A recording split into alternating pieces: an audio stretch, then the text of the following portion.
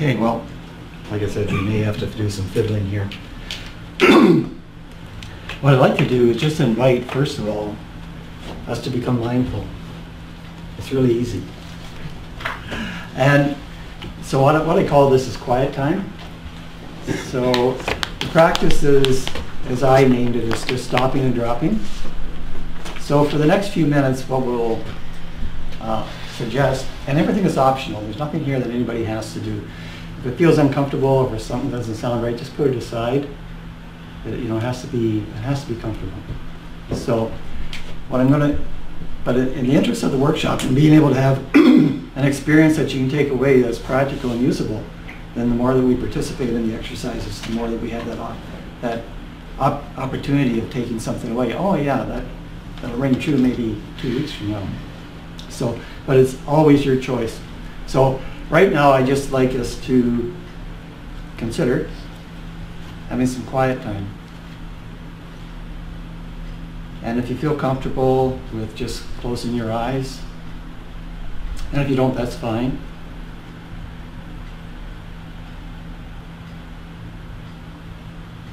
The mind always wants to have something to do. So what we do is we give it something to do. And right now we're going to give it sounds. We're just going to say, I'd like to pay attention to the sounds in the room.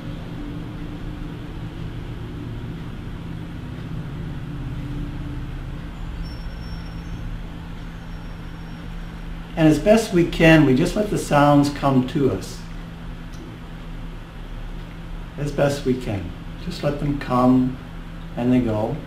The beautiful thing about sounds is they're always in the present moment. So that helps to bring us back home. It helps to ground us.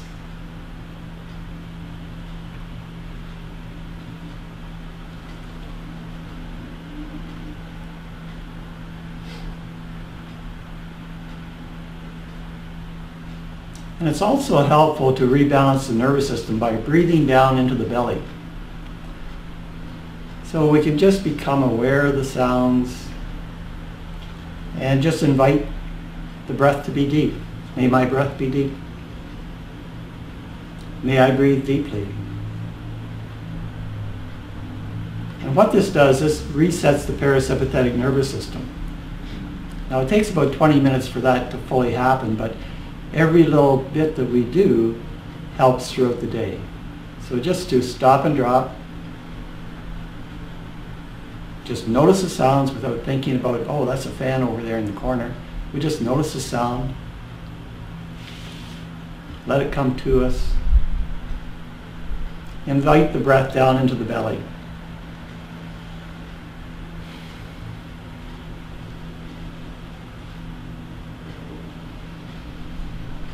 And then next we're going to shift our attention. Our attention has been on sound. We're going to invite the attention to become aware of the sensations in the body, especially the sensations of posture.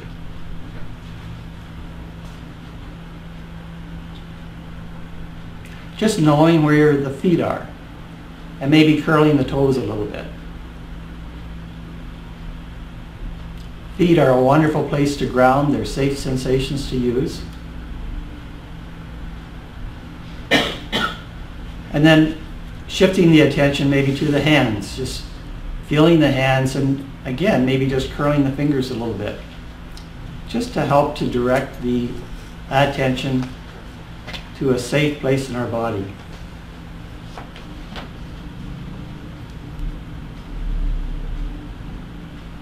And then the third place that we could invite is the tongue. The toes and fingers and the tongue have a lot of nerve endings. And these nerve endings work in our favor because they help to guide the brain, help to release some of the stress and the anxiety that we're experiencing by giving it a different place to go.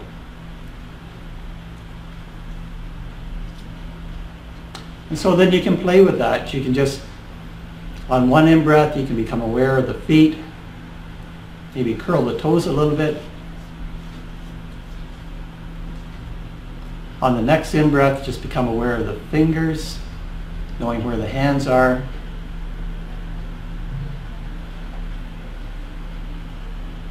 Maybe on the next breath, just noticing the tongue, where the tongue is in the mouth, feeling the teeth.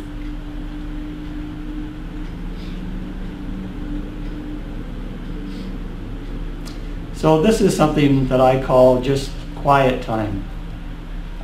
We probably are spending maybe 2 or 3 minutes doing this, but it's very significant. If we do this on a regular basis, it really helps by the end of the day. We're not nearly as worn out and as fatigued, and it's just the deal of remembering, oh, okay, I should just have a little bit of quiet time. This is a very helpful, simple, and practical way to get grounded. Just to stop and drop, come back into the present moment. There'll always be lots of work and other things to do afterwards, but right now we just stop and drop. This is our quiet time. So we'll end the exercise now, and I'll continue on with the presentation. And hopefully this guy will work. Can we ask you questions throughout the presentation? Yeah, you can, yeah. Now, we've got a whole bunch of material that we can look at, and I'll be explaining that. But I think it's best that if we don't get everything covered, we don't get it covered. I think it's more important that we get our questions answered. You know, that to be the takeaway that, oh, yeah, now I understand what that means or whatever. I think it's more important than just getting this doggone thing to work. Okay, here we go.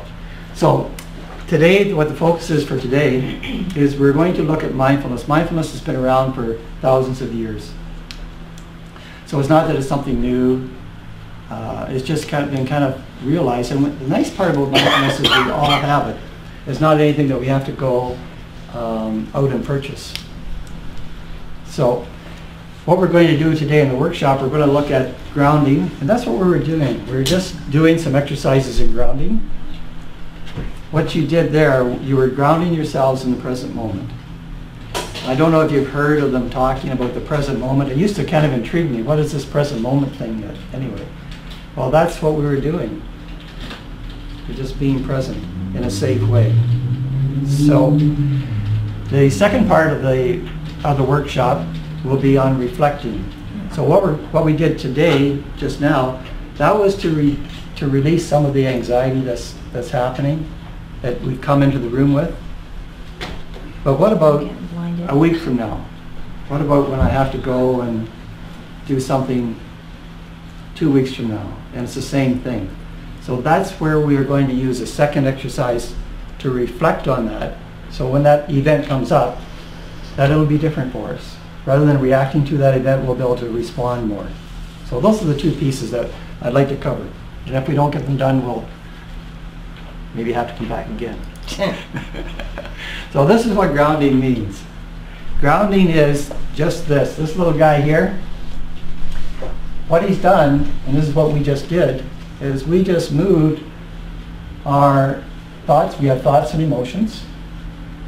And if we don't give them a place to go, what they'll do, they'll just build and build.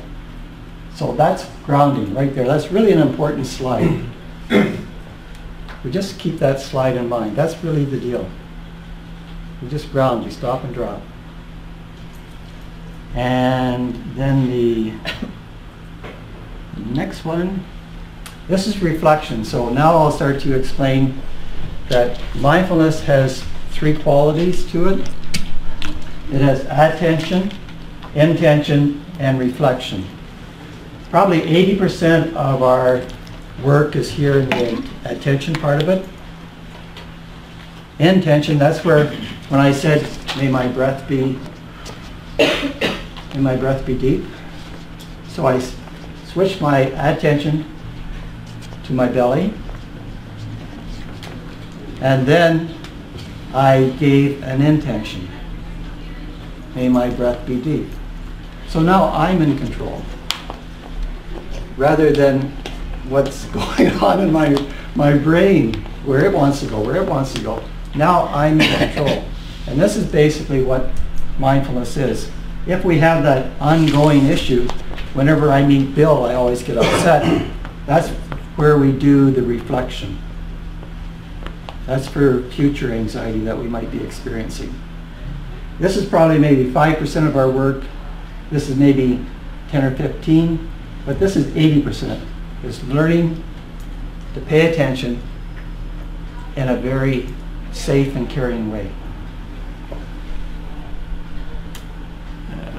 Let's do this. Okay, so today we're starting at 2+, and before break we're going to look at mindfulness and anxiety, and then after break we're going to look at listening and core values. Those are going to be helpful for the grounding that we just did. That was physical grounding.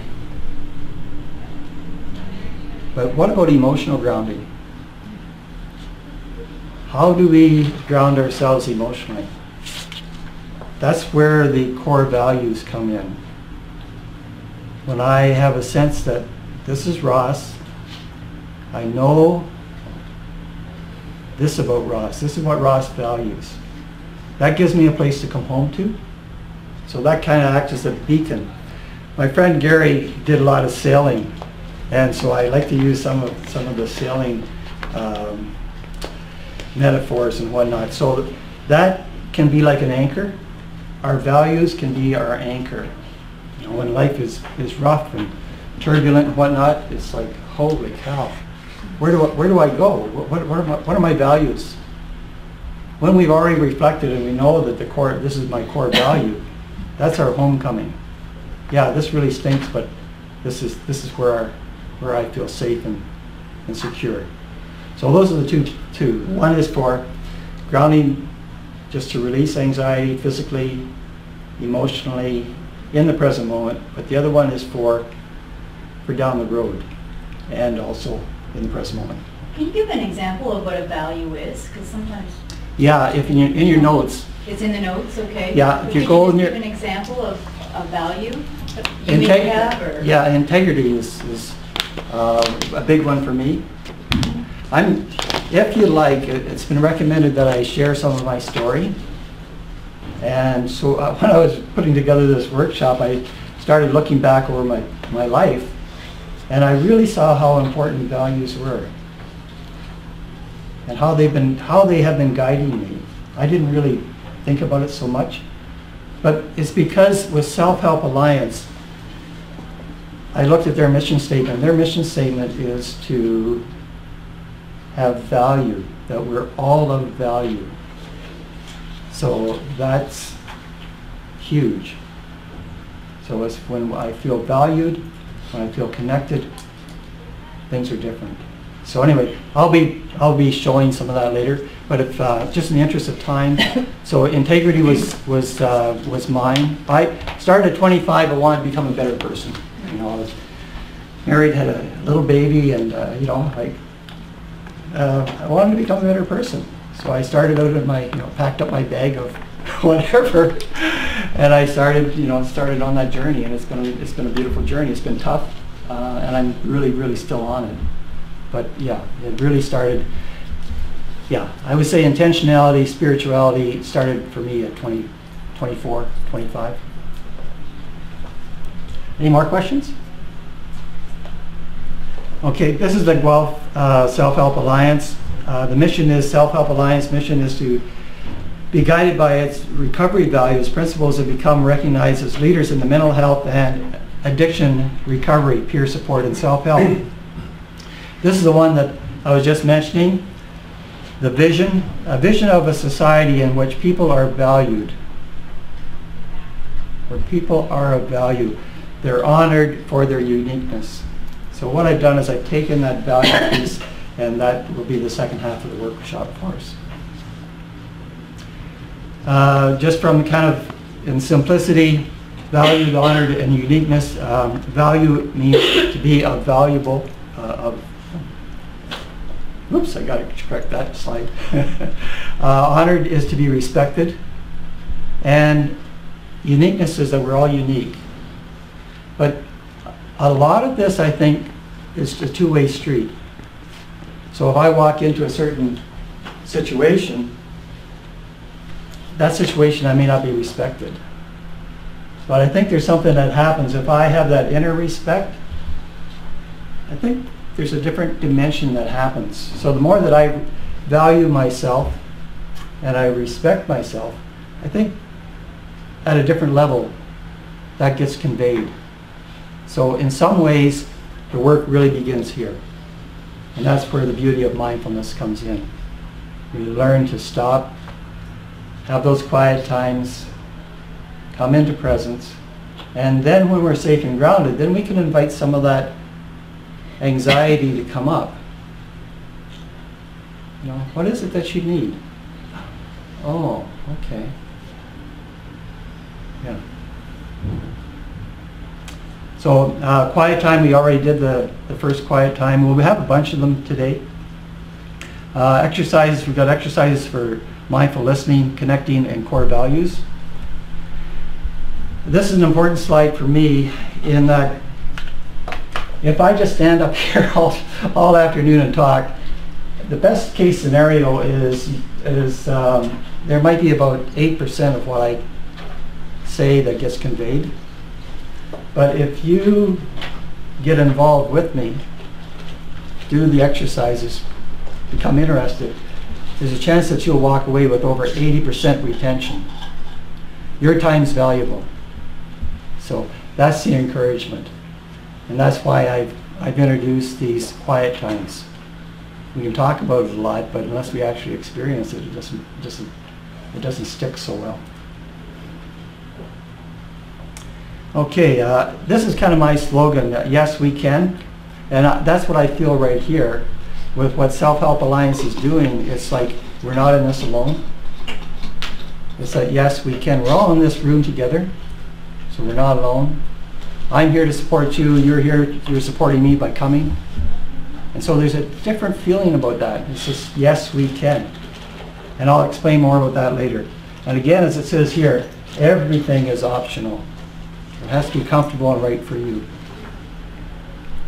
Guidelines, you can't do it wrong. Disclaimer, in order to not get too wordy, things have been generalized in some ways. And all the material here is for educational. It's not to consider that this takes the place of professional advice or treatment. And my goal today is to support you. And I want the material I give you to be practical. And I want it to be fun. I want it to be enjoyable. The mind likes it when there's some fun, when there's some energy there. You know, it's a different energy. So quiet time, we're going to have another quiet time. And this time you can just, I'll give a little bit of a suggestion, but quiet times basically is first becoming aware of the sounds in the room, and then shifting your attention into your body, into a safe place in your body.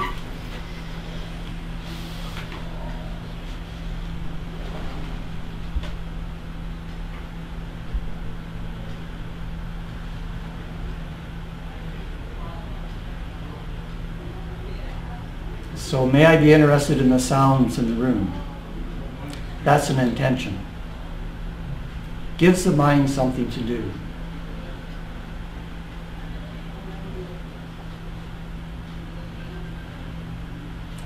May I feel the sensations of my posture?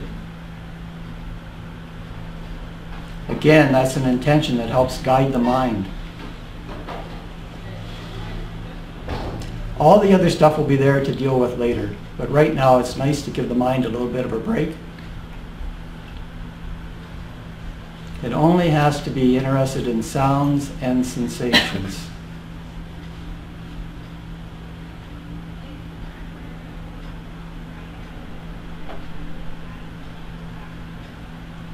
May I feel my feet?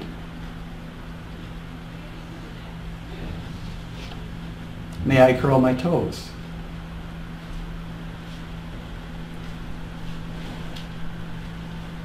May I feel my hands?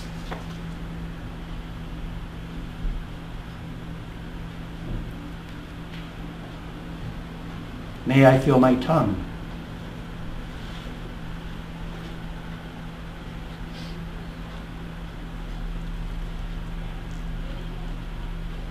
So this is the practice of grounding. This is it. It's just the practice of stopping the overthinking and dropping the attention into the body, into the posture, into those grounded, safe sensations.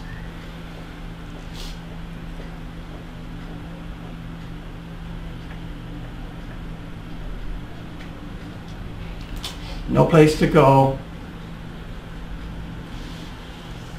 no thing to do, nobody to please. Just stopping and dropping, coming back home. And when you sigh, that's a sign of release. That indicates that stress is being released from your body, anxiety is being released. So you can encourage sighs and yawns. Those are all wonderful indicators that the body is starting to come back into balance.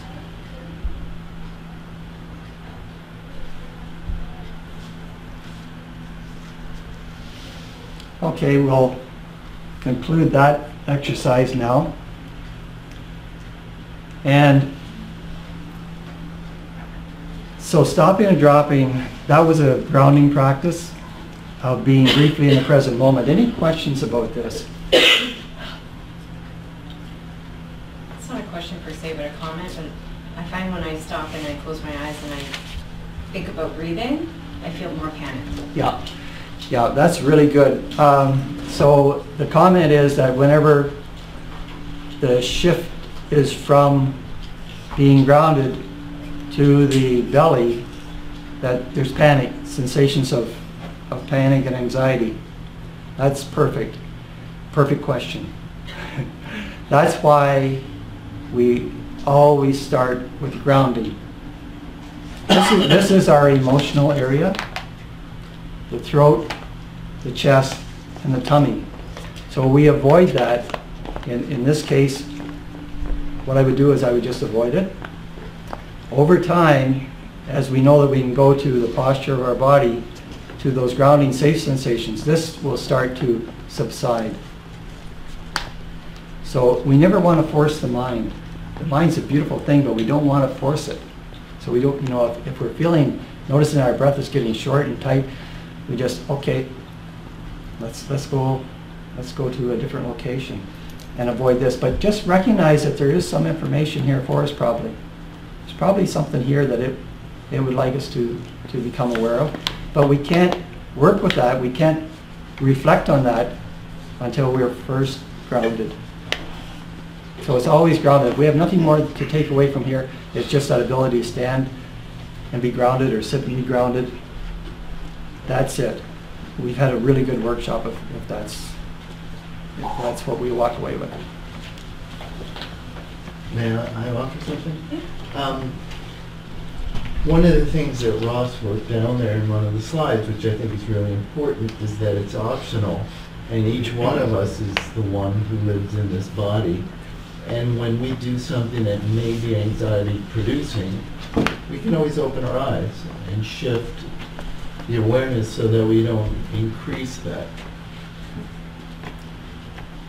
I don't think I introduced Gary.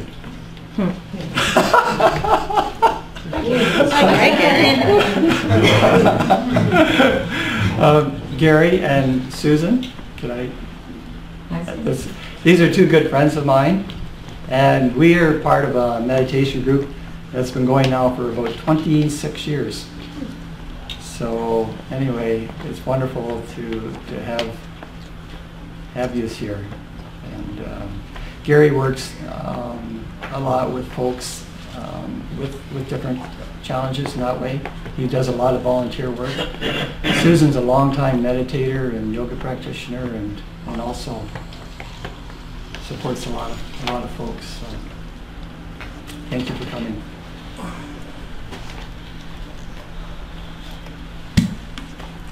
So mindfulness, it's not a big deal. There's nothing to get right, because when we get right, then we're getting uptight. We just stop and drop, come back home, let it go. I'll figure this out some other time. It's not that important. So we'll get on to the next slide. slide here.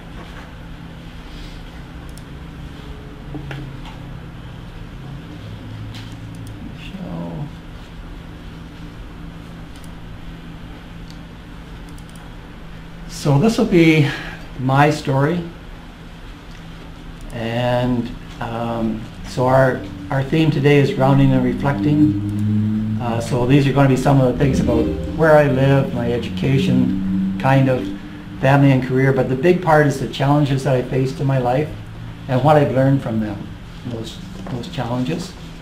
So we were first settlers. This is the original log cabin that my grandmother was born in. The story goes that my great-great-grandfather was the first person to carry in a crosscut saw. It was all, it was just Indian trails. And my grandma told me stories when she was a little girl. She would stand at this door, and there was a beaver meadow across the road. I guess back in those days it wasn't across the road, but the Indians really liked apples, and there was apple trees. There's still some old apple trees on this property.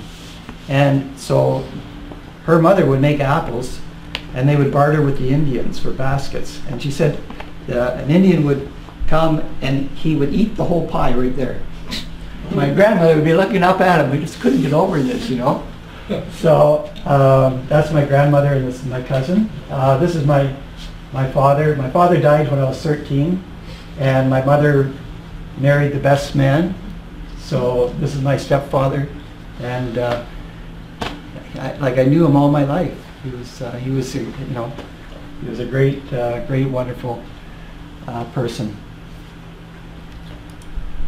So anyway, I don't want to bore you with this stuff. I was born on a farm. I was an only boy. And there's 12 girls back the side road, so I got bullied a lot. And I had the same teacher for 8 years. So when here's a picture of my mom.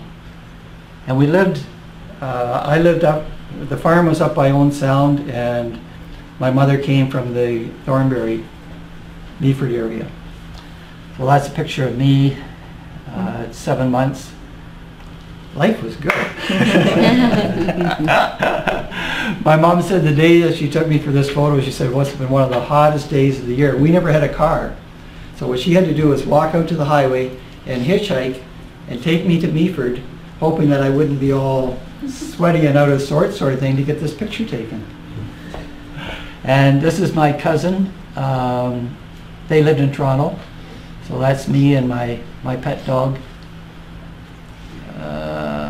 So anyway, I used to come to Kitchener area.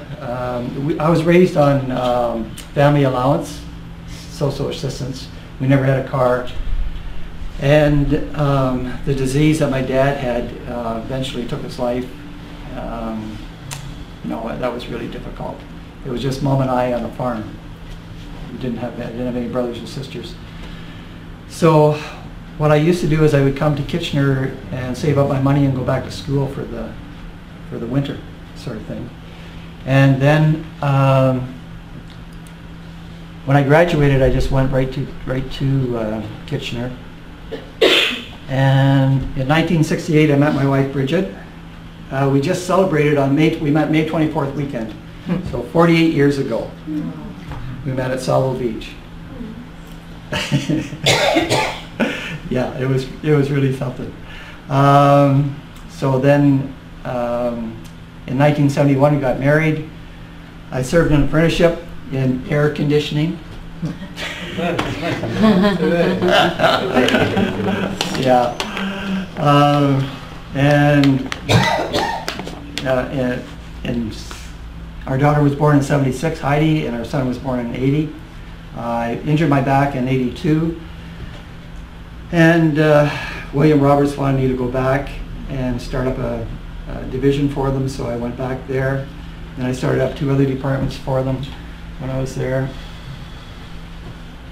Okay.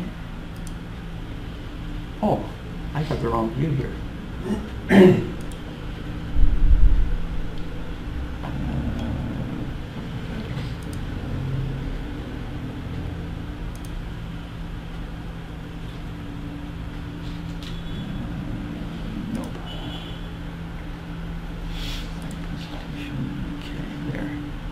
That's better. In 1990, my wife got cancer for the 3rd time. And that's really started to really, things shifted for me in my life. I was 40 years old. You know, I just had a lot on my plate. And so we had, you know, my wife was spending quite a bit of time with her parents too, because they had different diseases. There was a turn down in the economy in '93. I lost my support staff, and so I was wearing suits one day. I'd be wearing, you know, coveralls another day, that sort of thing. I was given a lot more responsibility, but I didn't have the support. So what happened was my health just started to go down. By the time 95 rolled around, I was driving home one night after work and my eyes went shut. As soon as I turned down our side road, my eyes went shut. And it took all my effort just to try to open my eyes. And they just shut again. They did that 3 times. I went to the doctor, and the doctor said, I've only ever seen this once before. He says, but you're going to have to resign. I love my job. I really did. And so that was huge. So, you know, I was losing my parents. My mom had Alzheimer's. Stepfather had cancer and degenerative heart failure. Bridget's parents both had cancers. You know, things were really hard, really hard. And so I resigned, and okay, that's basically my country school, where I went to school. And, these pictures. This is me, probably about, I don't know, 14 or 15.